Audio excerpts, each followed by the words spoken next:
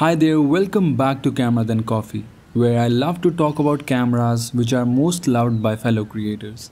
And today, I'm here to quickly share with you a few important specs of Z9 that have been in the conversations of fellow creators from last 2 months. So, according to the conversations, the Z9's body will be inspired by the D850, D6 and a glimpse of Z9, combined with the imaging of Canon EOS R5. Cool, it's a beautiful day, so without any further ado, let's begin. Finally, after a long wait, the first teaser of Z9 is out, and we got the first glimpse of the backside of the camera, which almost tells us everything about the external body. The very first thing I noticed in the teaser is the top of the camera, that closely resembles the Nikon D850. On the top left, we can expect to see a release mode dial that houses 4 buttons on the top: white balance, quality, metering and mode button. Towards the right, an info screen identical to that on Nikon Z7, a video recording button, ISO, exposure compensation and a shutter release button around which we have an on and off switch. Moving towards the back, there is a protection button on the left that protects your photographs from accidental deletion, and next to it is a dedicated trash button. Above the screen, there is Nikon's signature circular eyepiece, a display button and a switch to shift from still to movie mode or vice versa. Slightly on the right, there is AF on button, which has the same effect as pressing the shutter release button halfway, and on the extreme right there is a command dial. Below that, we can see the joystick, info button, a directional pad, zoom in, zoom out menu and the media playback button. And lastly, below the screen there is a mic and record button, quality, white balance and an info button. Cool, now let's get inside the body and look at the specs coming super soon. So the first good thing we'll get in Nikon Z9 is a newly developed FX format 45 megapixel stacked CMOS sensor that will capture incredible quality, low noise and wide dynamic range. It's same as the one on Canon EOS R5, quite close to the ultra high definition sensor on Z7 but smaller than the one on Sony A1.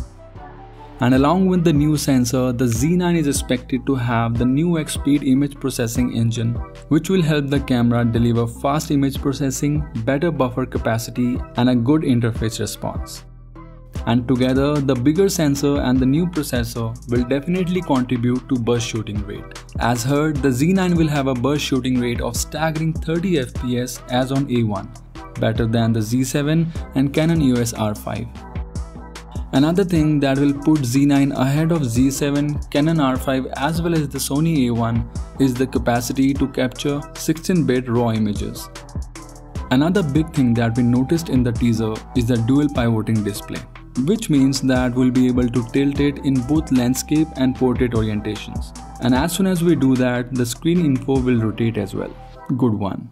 And this further confirms that it's not a fully articulated screen. In other words, we won't be able to flip it towards the front.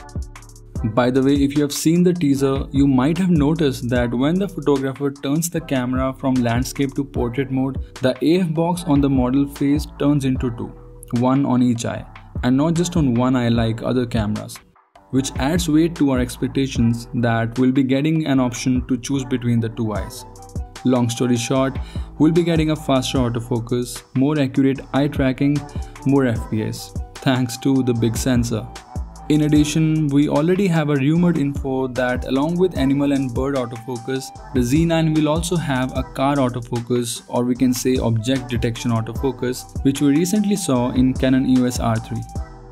And one thing I must share is that even when the light is not in our favor, we can expect a good low light performance at a light level of up to -7 EV. Another thing that will come to our rescue in low light situation is the ISO range on Z9, which is 64 to 25600. It's pretty good, but not as good as on Canon EOS R5 and Sony A1. Moving on, the next thing which will move Z9 a step ahead of Z7 is the high resolution blackout free EVF. But internet doesn't tell us whether it will be 5.76 million dots as on EOS R5 or 9.44 million dots as on Sony A1. Hope it gets the one with 9.44 million dots. And yes, following the trails of all great cameras in the market, The Z9 will have dual card slots that will house 2 XQD and CV Express cards. And now my favorite, video specs. The Z9 is expected to match up with Canon EOS R5 and Sony A1 with 8K recording up to 30 fps and 4K recording up to 120 fps. Plus, there will be a support of ProRes RAW internally. That's great. Now there are two things that I really wanted to know more about. First is the GNSS, Global Navigation Satellite System, which is on top of Wi-Fi and Bluetooth. And this could be a first for any camera manufacturer. And second is the multi-leaf blade shutter that will automatically cover the sensor when switching lenses. And now one of the most important things, the price. And it is rumored that Z9 will be priced at something between $6,000 to $7,000, but not beyond that. Somewhere very close to the price of Sony A1. Let's see.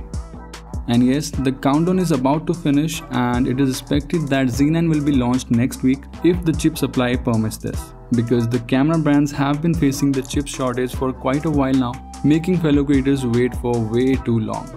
Anyways, let's hope for the best. Let me know what you think about Z9 and let your heart speak in the comments. Cool. Thank you so much for stopping by, and if the video was helpful, do support me by subscribing. See you in the next video.